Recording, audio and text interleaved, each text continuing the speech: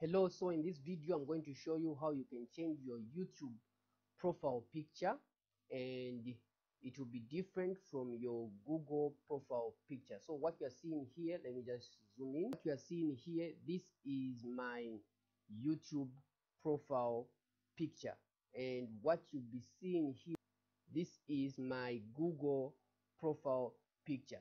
Okay, so what this means that you have a profile picture that is different. Your YouTube profile picture will be different from your Google profile picture. So you're going to change the profile picture to be totally different from your Google profile picture. So when you change your YouTube profile picture, you won't affect your Gmail profile picture or your Google profile picture. So let's just do that right now. Now let me just close this so that you are able to see without any disturbances. All right, so what you're going to do is, the first thing, you want to click on your profile image icon on your YouTube on the YouTube website. Okay, click on it, and once you click the profile icon, you want to go to YouTube Studio. All right, so I'm going to go to YouTube Studio. By the way, I'm doing this on a desktop version. If you're on mobile, you can just do it.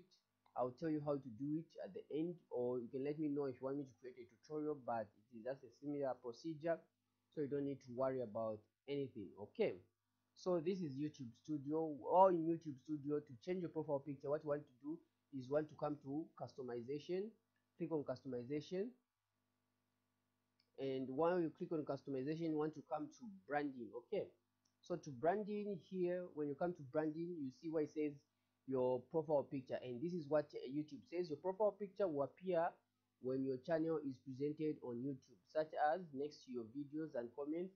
Changes that you make will be reflected across other services. Now, initially in the old days, when you add the profile picture here, it also affects your Gmail profile picture, but thanks to the recent update by YouTube, you can now just go right ahead and upload. If you don't have any profile picture here, just click upload. There'll be upload here instead of change. So for me, since I have a profile picture, all I have to do is click change, and once I click change, I need just to find a picture that I have on my desktop or anywhere in my computer. So once I find a picture, let's say for example this is the picture I'm interested in, just need to upload it and click open.